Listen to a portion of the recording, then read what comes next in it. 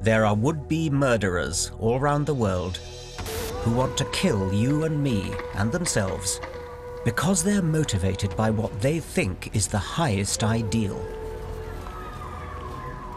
Of course, politics are important. Iraq, Palestine, even social deprivation in Bradford. But as we wake up to this huge challenge to our civilized values, don't let's forget the elephant in the room, an elephant called religion.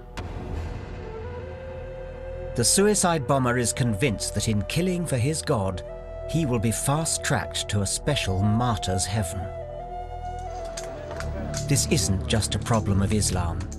In this program, I want to examine that dangerous thing that's common to Judaism and Christianity as well. The process of non-thinking called faith. I'm a scientist, and I believe there is a profound contradiction between science and religious belief. There is no well-demonstrated reason to believe in God. And I think the idea of a divine creator belittles the elegant reality of the universe. The 21st century should be an age of reason, yet irrational, militant faith is back on the march. Religious extremism is implicated in the world's most bitter and unending conflicts. We want the non-Muslims off the lands of Muhammad. We want the kuffar out of it. America, too, has its own fundamentalists. The issue for the next generation is going to be the Islamification of Europe. And in Britain, even as we live in the shadow of holy terror, our government wants to restrict our freedom to criticize religion. Science, we are told, should not tread on the toes of theology. But why should scientists tiptoe respectfully away? The time has come for people of reason to say enough is enough.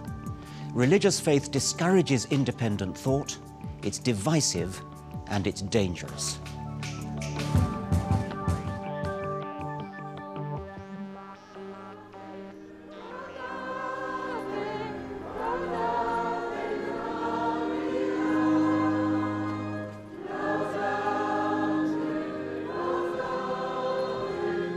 It looks lovely, doesn't it? Inoffensive and gentle.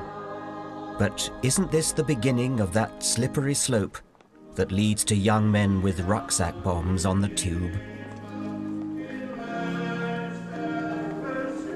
If you want to experience the medieval rituals of faith, the candlelight, incense, music, important-sounding dead languages, nobody does it better than the Catholics.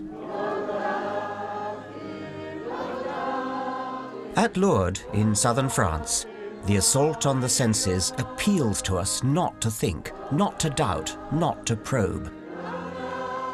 And if we can retain our faith against the evidence, in the teeth of reality, the more virtuous we are.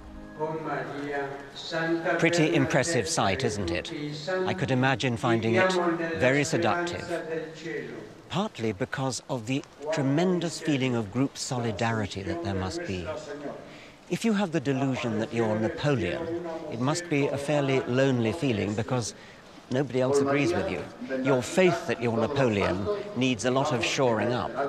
But these people here, thousands of people, all have exactly the same delusion, and that must give wonderful reinforcement to their faith.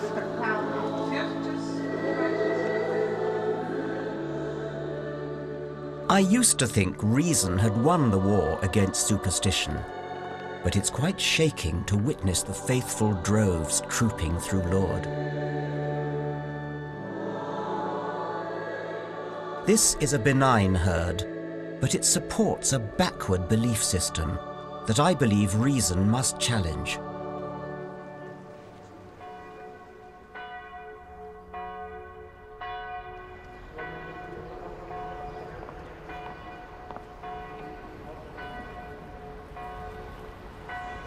Daylight reveals more of this shrine, where a myth is perpetuated that a virgin who gave birth, Christ's Mother Mary, appeared here once to an impressionable, and I do mean impressionable, young girl.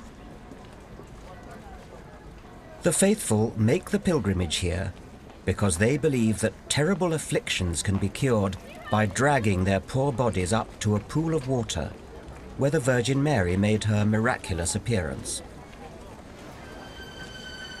In reality, they're probably more likely to catch something from the thousands of other pilgrims who've wallowed in the same water.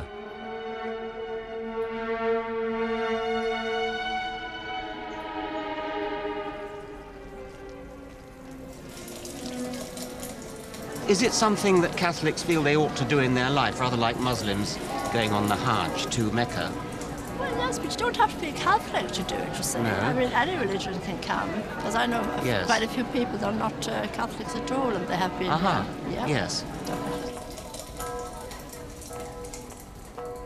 And what are you hoping to get out of it? Well, I've got a lot out of it. I've got faith, I've got trust, Yes. and a belief that there is a person up there Right. stronger than any medical person. Right, what about a cure then?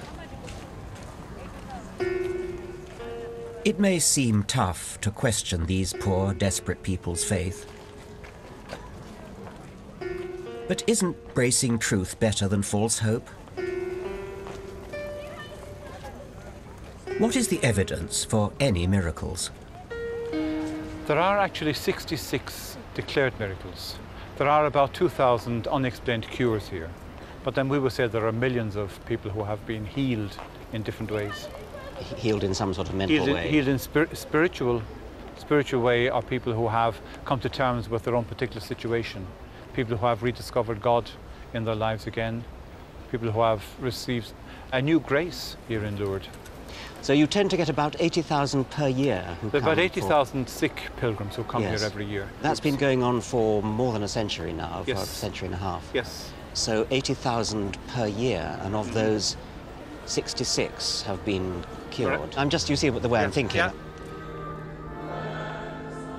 So the hard fact is that over the years, with their millions of pilgrims, there have been 66 supposed miracles. Statistically, it adds up to no evidence at all. I can't help remarking that nobody has ever had a miraculous regrowing of a severed leg. The cures are always things that might have got better anyway.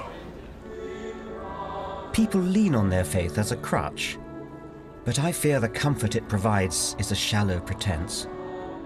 And I want to look at how the suspension of disbelief inherent in faith can lead to far more dangerous ideas beyond.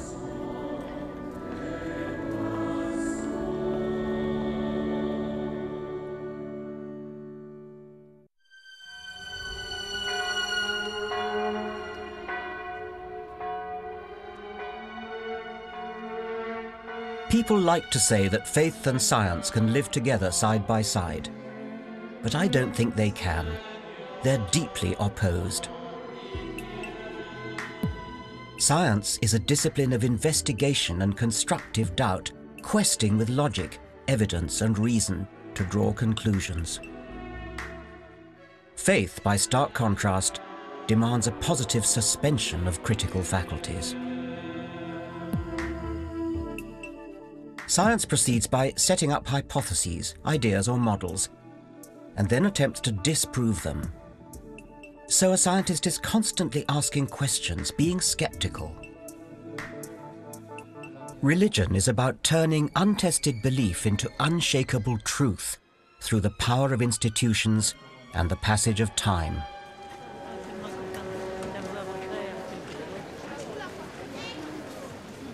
Let me give you an example of this with the story of the Assumption of Mary.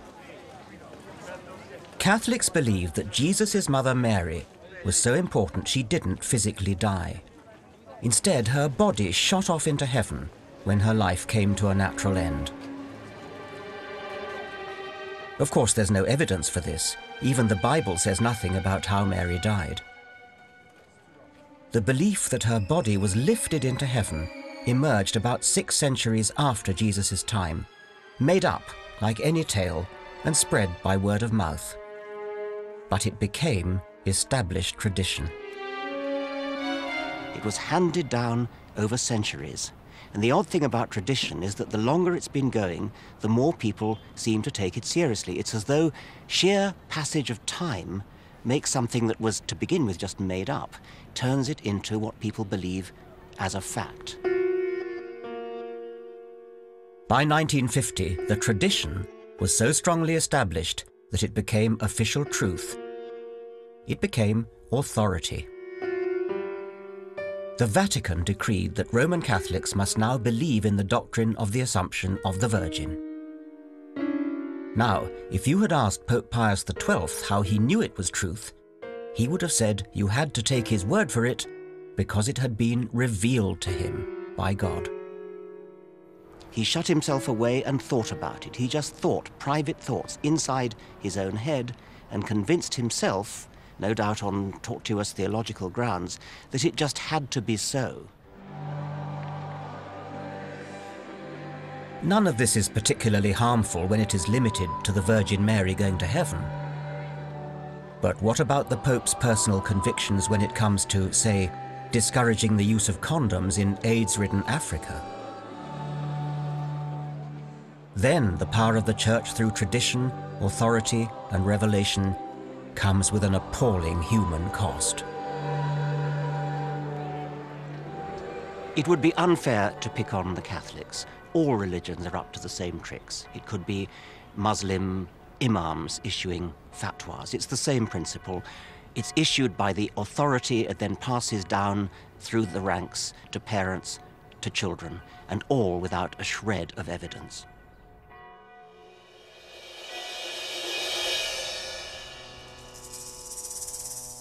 Unlike science, which sees it as a challenge, religion thrives on unsolved mystery. For early humanity, what was mysterious and unexplained was so vast that only an equally vast higher being, an alpha male in the sky, could fill that gap. How would our ancestors have responded to the sunrise? There must be a fiery charioteer, a sun god to accept our sacrifices, a supreme being who, on the first day of creation, announced, "Let there be light." But scientific investigation has rolled back that mystery. Today we know the sun is a giant nuclear reactor, one of billions of stars pumping out electromagnetic radiation, heat and light. How do scientists know the things that they know about the world and the universe?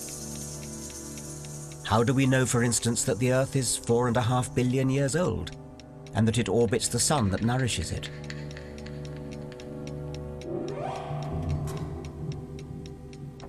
How do we know that these dinosaurs are hundreds of millions of years old? The answer is evidence. Tons and tons of mutually supporting evidence. Science is about testing, comparing and corroborating this mass of evidence, and using it to update old theories of how things work. I do remember one formative influence in my undergraduate life. There was an elderly professor in my department who had been passionately keen on a particular theory for, a number of years. And one day an American visiting researcher came and he completely and utterly disproved our old man's hypothesis. The old man strode to the front, shook his hand and said, "My dear fellow, I wish to thank you. I have been wrong these 15 years. And we all clapped our hands raw. That was the scientific ideal of somebody who had a lot invested, a lifetime almost invested into theory. And he was rejoicing that he had been shown wrong and that scientific truth had been advanced.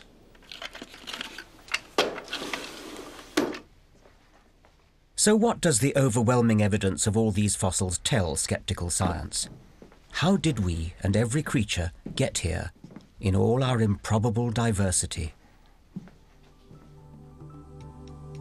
In past centuries, humanity had no choice but to resort to a supernatural hypothesis.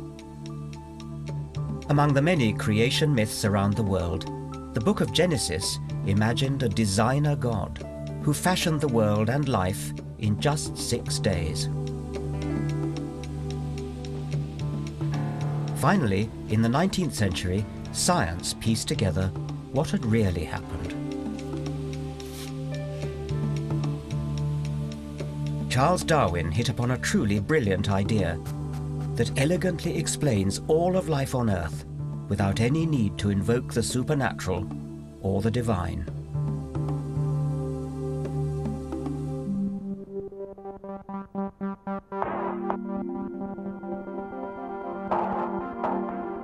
Here's a helpful way to look at the problem Darwin faced: climbing a mountain. Let's call it Mount Improbable. Let's say at the bottom we have the simple bacterial beginnings of life on Earth. At the top, man today, or any complicated piece of biology. So how did we get to the top? If it had happened by blind chance or by design, it would be equivalent to leaping up a sheer cliff in a single bound. Utterly out of the question. If we come round the other side of Mount Improbable, we find something very different. Here there's no sudden precipitous cliff. Here there's a gentle slope, a gradient of evolution. All we have to do is put one foot in front of the other, and we'll get to the top. Darwin's great insight was that life evolved steadily and slowly, inching its way gradually over 4 billion years. Natural selection, not a divine designer, was the sculptor of life.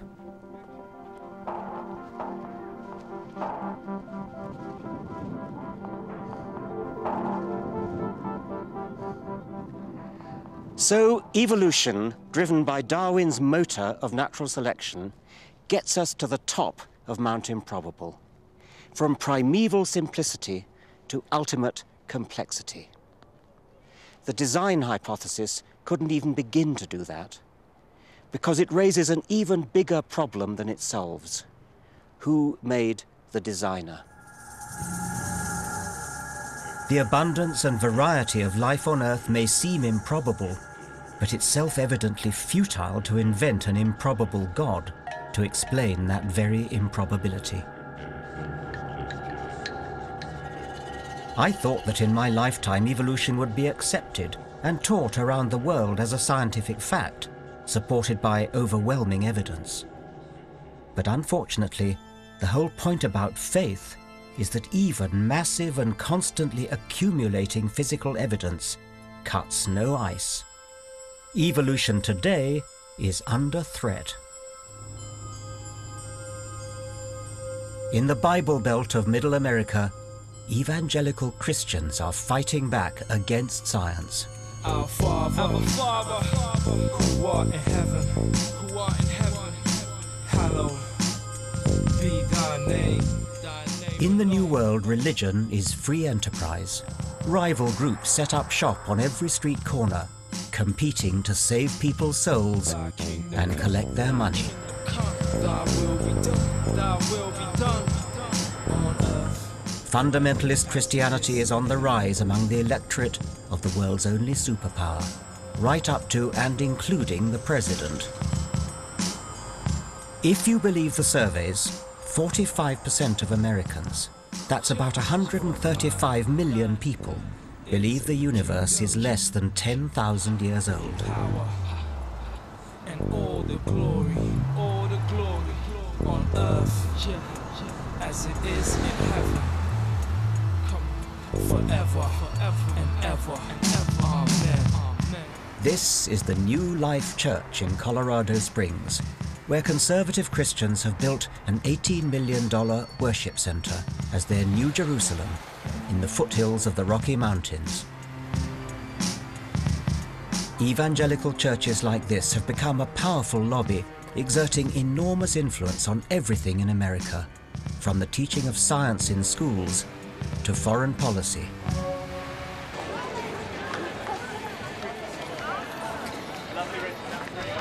This place strains belief. It isn't just a church, but a ready-made social network. The 12,000-strong congregation can also attend 1,300 organized programs where they can meet to exchange Christian tips on everything from marriage to dog walking.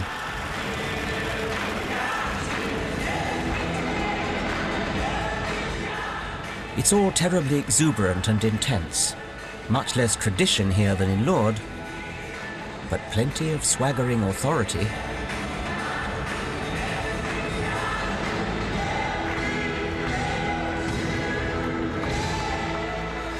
The pastor is Ted Haggard, a powerful man, chairman of the National Association of Evangelicals, and the new life is Ted's Evangelical Vatican. Welcome to all of our friends. We'll take a moment and say hello to the people behind you, in front of you, and to your right, and to your left. Hey, we want to welcome all of you that are visiting here with us today. If you're here for the very first time, we have a packet of information that we want to give to you. And so all of you visitors, if you would please... Sadly, the warmth of the welcome would prove short-lived when I started talking to Pastor Haggard about the Bible and scientific fact. You'll find yourself wrong on some things, right on some other things. But please, in the process of it, don't be arrogant.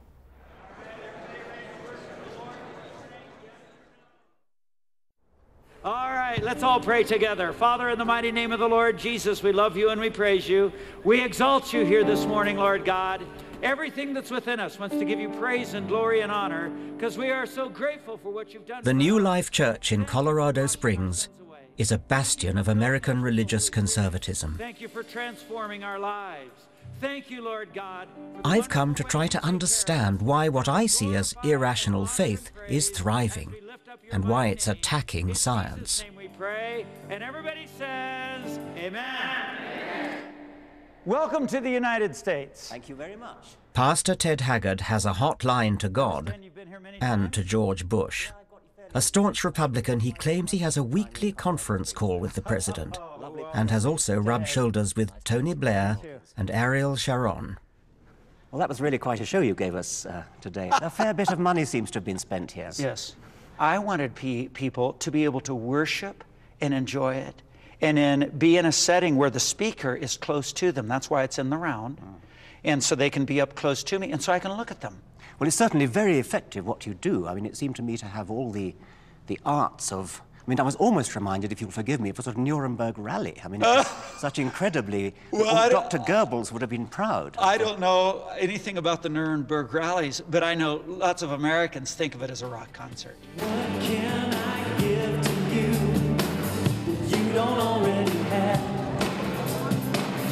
There's nothing I can do without the strength of your hand. Your ways are higher than the skies and beyond. When I prepare a presentation, I don't prepare it to get a group of lunatics to come in and just say, oh yes, Pastor Ted, you're just so wonderful. I believe everything you say. I would be opposed to that. Here the Bible says, who have been chosen according to the foreknowledge of God the Father. This is talking about us. We've been chosen for, what's that word there, everybody? Obedience. Say it out loud. Obedience. Okay, so we have been chosen. Every person needs, at the center, some sense of meaning about existence. It is life and death to us. It makes us who we are. Yet most of us, as we grow up and become responsible adults, accept that life is complex, that we live in a world of subtle shades, not sharp black and white. I worry that these born-agains are being persuaded to return to childish certainties. The only truth they need is God. God as interpreted for them by their pastor. You've been set free from sin. Think of that. Everybody knows that we believe the Bible is the Word of God. And today I talked about love your neighbor as yourself. Now, I didn't have to produce evidence, sociological evidence or psychological evidence. The book is true. How can you say they're asked to think for themselves and they're told everything in this book is true? Because they don't have to believe that. I mean, the evidence I presented, you can go and read. This book, it says one thing, that book says another, that book says another, that book Well, the contradicts evidence others. I can present is we've got a book written over 1,500 years by 40 different authors on one subject, and it doesn't contradict itself. Where you can't give me two experts in certain areas that are in the same generation, in the same area of study, that don't contradict themselves. That's the beauty of science. We have lots of evidence, and the evidence is all the time coming in, constantly changing our minds. Right. And whereas you have one book which you say doesn't change. Exactly. That's not getting them to think for themselves. And we've all decided as a group to go into the holy place. True or false? True. True. Everybody say true. True. All right then, that's the vote. But my biggest concern is that evangelicals like Haggard are foisting evident falsehoods on their flock. The evangelicals are denying scientific evidence just to support Bronze Age myths. And then, of course, we need the power of the Holy Spirit. We fully embrace the scientific method as American evangelicals. And we think as time goes along, as we discover more and more facts, that we'll learn more and more about how God created the heavens and the earth. The scientific method clearly demonstrates that the world is 4.5 billion years old. I mean, do you accept that? Yeah, you know what you're doing is you are accepting some of the views that are accepted in some portions of the scientific community as fact. Where in fact your grandchildren might listen to the tape of you saying that and laugh at you. You want to bet? Sometimes it's hard for a human being to study the ear or study the eye and think that happened by accident. I beg your pardon, did you say by accident? Yeah. What do you mean by accident? That the eye just formed itself somehow. And who says it did? Well, some evolutionists say it. Not a single one that I've ever met. Really? Really. Oh. You obviously know nothing about the subject of evolution. Or maybe you haven't met the people I have. But you see, you do understand. You do understand that this issue right here of intellectual arrogance is the reason why people like you have a difficult problem with people of faith. I don't communicate an air of superiority over the people because I know so much more. And if you only read the books I know, and if you only knew the scientists I knew, then you would be great like me. Well, sir, there could be many things that you know well. There are other things that you don't know well. As you age, you'll find yourself wrong on some things, right on some other things. But please, in the process of it, don't be arrogant.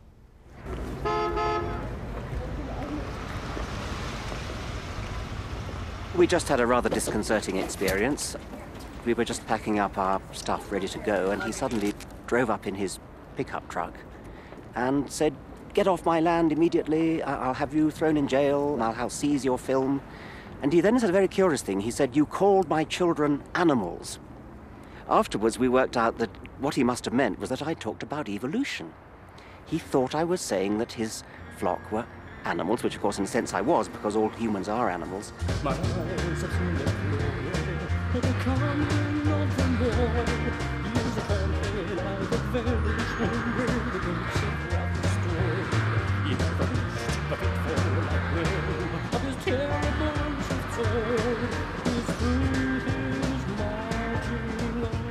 Haggard's approach is to say, let's teach evolution as just another theory alongside the Bible's creation story, also called intelligent design, which claims God helped evolution along. It sounds so reasonable, doesn't it?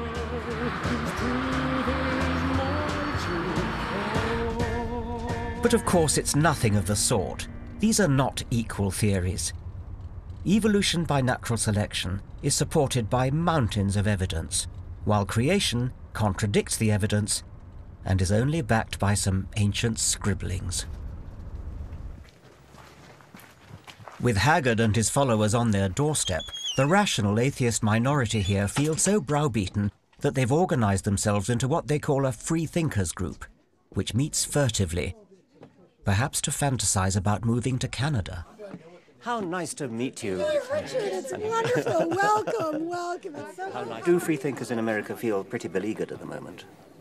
I've had my fair share of vitriolic letters and messages from parents saying that I'm Satan's incarnate for teaching evolution. And there are ministries here in Colorado Springs that indoctrinate students in summer programs to challenge biologists, biology teachers in the classroom. And so is it an organized campaign to Oh, there are organized campaigns, absolutely. I do not tolerate it because I teach. But they have this mindset that they are right. If a person comes out in this country as an atheist, they're likely to suffer career damage. They might lose a job. They might not get a job. They might lose an opportunity for an apartment. Waking up, as most Americans do, very late on this, coming to a realization, as we did during the McCarthy era, and even during... It's very similar to the McCarthy period, yes, isn't it? it is. And we do begin now to see the dangers of this extremism. Christian fascism, isn't it? Yeah, and whatever mantle you want to give it, which I've heard lately is domination theology, dominion Christianity. How many Christians would be left? First who's ever become a Christian has gone through the same thing here. Was that God forgives them and loves them. And in a Christian, I had a hard time. Fundamentalist American Christianity is attacking science. But what is it offering instead? A mirror image of Islamic extremism. An American Taliban.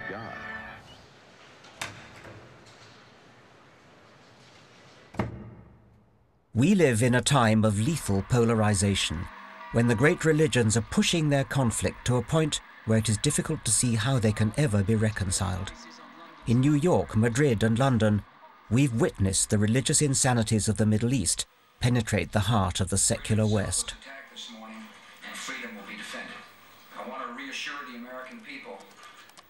To understand the likes of Osama bin Laden, you have to realize that the religious terrorism they inspire is the logical outcome of deeply held faith. Even so-called moderate believers are part of the same religious fabric. They encourage unreason as a positive virtue. What's really scary is that religious warriors think of what they are doing as the ultimate good. Those of us brought up in Christianity can soon get the message. Onward, Christian soldiers, fight the good fight. Stand up for Jesus, ye soldiers of the cross. But as far as I'm concerned, the war between good and evil is really just the war between two evils.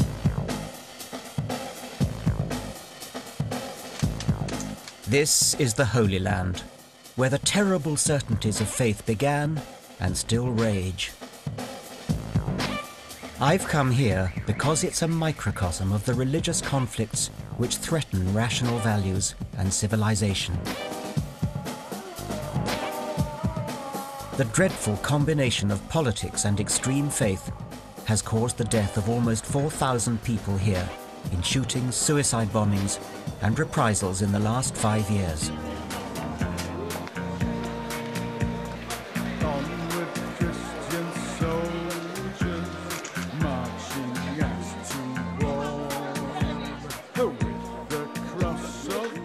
Despite the troubles, tourists still flock to Jerusalem, to places that their particular brand of religion taught them to revere as a child.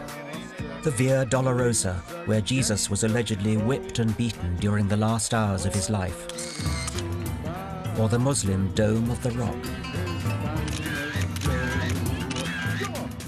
Or the Western Wall, Judaism's and the world's most holy ruin.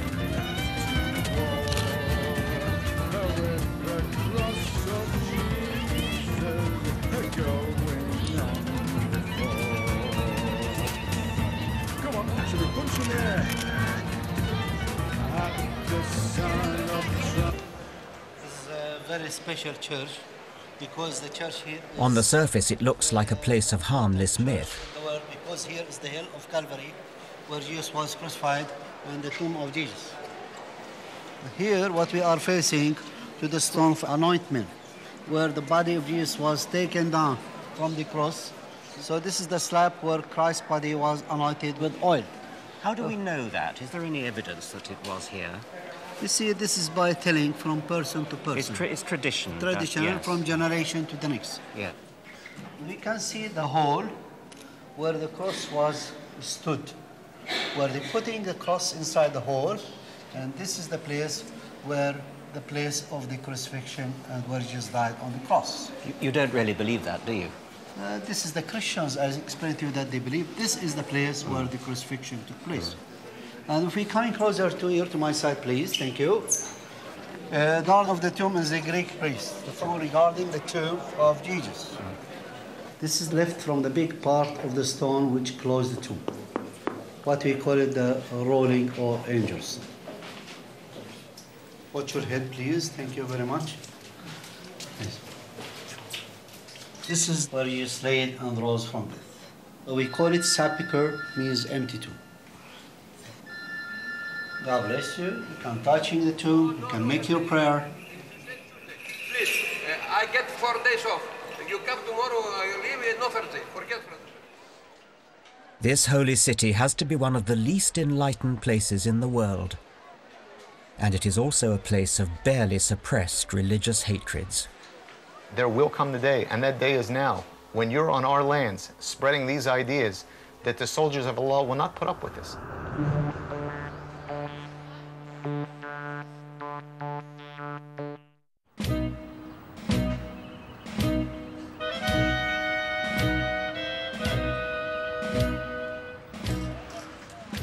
We live at a time when religious belief is fighting back against reason and scientific truth. This is a problem for all of us, because religion's irrational roots nourish intolerance to the point of murder.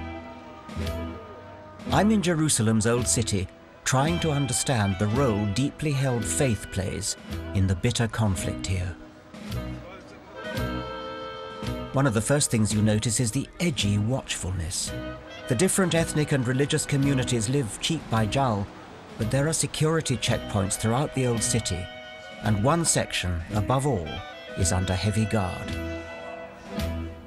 For the Muslims, the compound enclosing the Dome of the Rock and Al-Aqsa Mosque is, after Mecca and Medina, the third holiest site in Islam. It was from here, they believe, that the Prophet Muhammad flew up to heaven. As bad luck would have it, the Jews believe the same place is the site of the long-destroyed First and Second Temples, the holiest shrine in Judaism.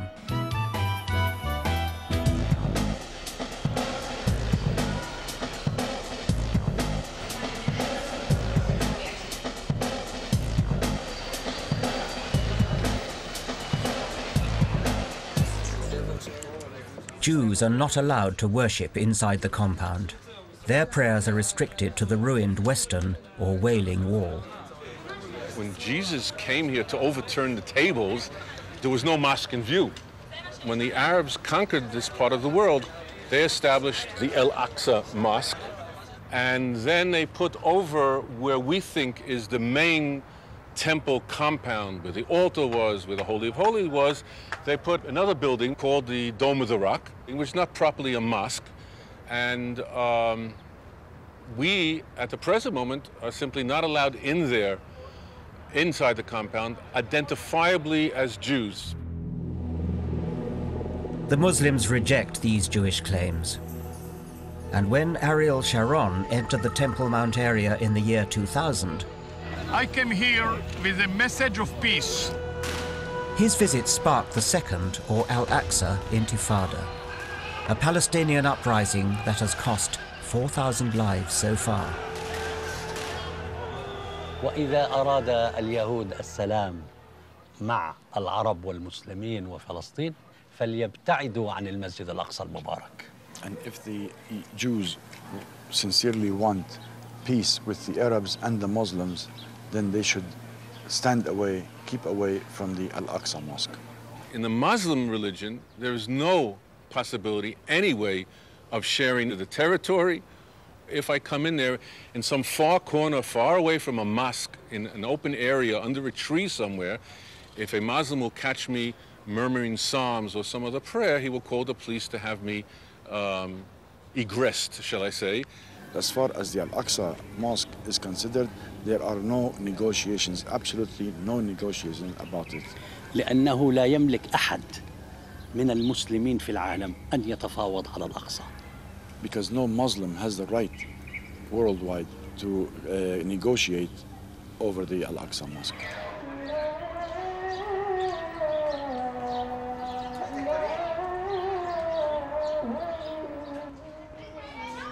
Again and again, my conversations come back to the solid walls that religion puts up, back to implacable faiths.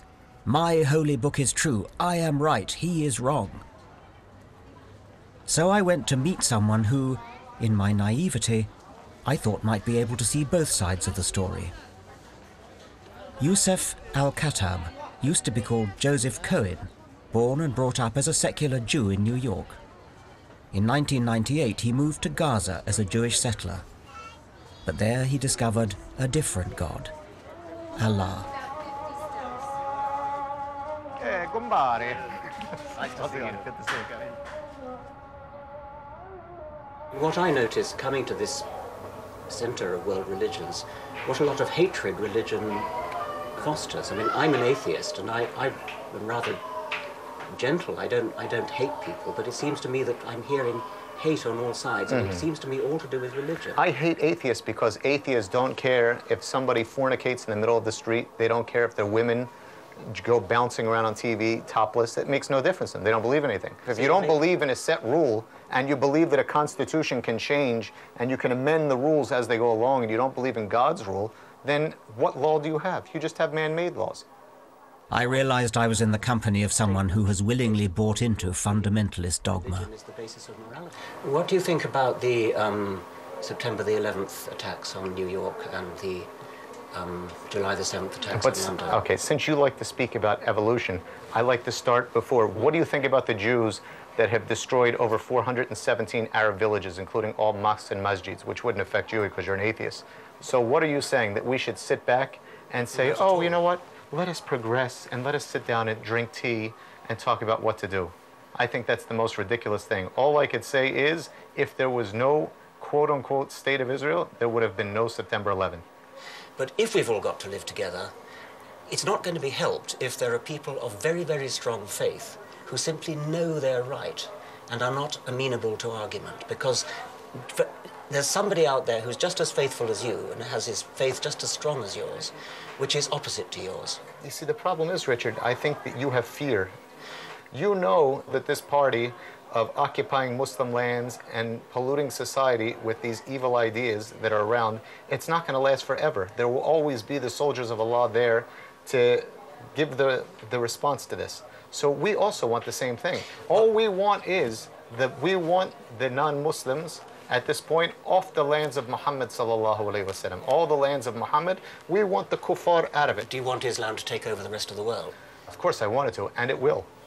So my advice is to clean up your show at home, take your forces off our lands, correct yourselves, fix your society, all right? Fix your women. Fix your women, that's not my business, that's my women's business. No, it is your business. It is your business. When you take the women and dress them like whores on the street. I don't dress women, they dress themselves. No, but you allow it as a norm to let the women go on the street dressed like this. What's going on with your society? But I'm interested in religion and the effect that it has on people's minds, and I'm worried about it. And we're very worried about you. What's going on with the stealing, with the theft? It's out of control. Clearly, historic injustice towards the Palestinians breeds hatred and anger. But we must face up to the fact that in creating the death cults of suicide bombers, it's unshakable, unreasonable conviction in your own righteous faith that is the key. If preachers then tell the faithful that paradise after martyrdom is better than existence here in the real world, it's hardly surprising that some crazed followers will actually swallow it, leading to a terrible cycle of vendetta, war, and suffering.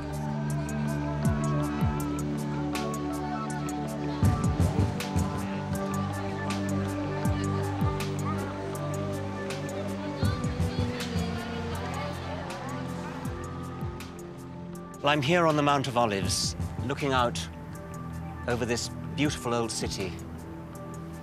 We've heard some pretty extreme statements, some hatred, some bigotry, such as I haven't really heard before. I don't see what future the world has as long as people think like that, and people are going to go on thinking like that, as long as they're brought up from childhood, from the cradle, to think that there's something good about faith, to think that there's something good about believing because you've been told to believe rather than believing because you've looked at the evidence. I want to say that killing for God is not only hideous murder, it is also utterly ridiculous. Unlike religion, science doesn't pretend to know everything. There are still deep questions about the origins of the universe that have yet to be explained. But just because science can't answer them right now doesn't mean faith, tradition, revelation, or an ancient holy text can. Science can't disprove the existence of God, but that does not mean that God exists. There are a million things we can't disprove. The philosopher Bertrand Russell had an analogy. Imagine there's a china teapot in orbit around the sun. You cannot disprove the existence of the teapot because it's too small to be spotted by our telescopes. Nobody but a lunatic would say, well, I'm prepared to believe in the teapot because I can't disprove it. Maybe we have to be technically and strictly agnostic, but in practice we are all teapot atheists. But now suppose that everybody in the society, the teachers, the tribal elders, all had faith in the teapot. Stories of the teapot have been handed down for generations. It's part of the tradition of the society. There are holy books about the teapot. Then somebody who said they did not believe in the teapot might be regarded as eccentric or even mad. There's an infinite number of things like celestial teapots that we can't disprove. There are fairies. There are unicorns. Hobgoblins. We can't disprove any of those, but we don't believe in them any more than nowadays we believe in Thor, Amun-Ra, or Aphrodite. We are all atheists about most of the gods that societies have ever believed in. Some of us just go one god further.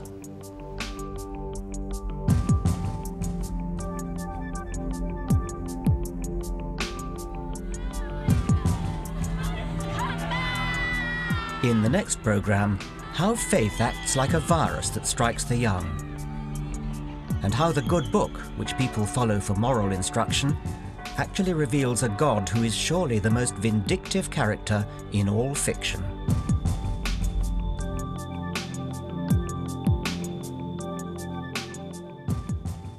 There's more discussion on the issues raised in this programme on Channel 4's Can You Believe It website at channel4.com/culture. Next up, George reckons he's down with the youth. Or is he? It's Celebrity Big Brother.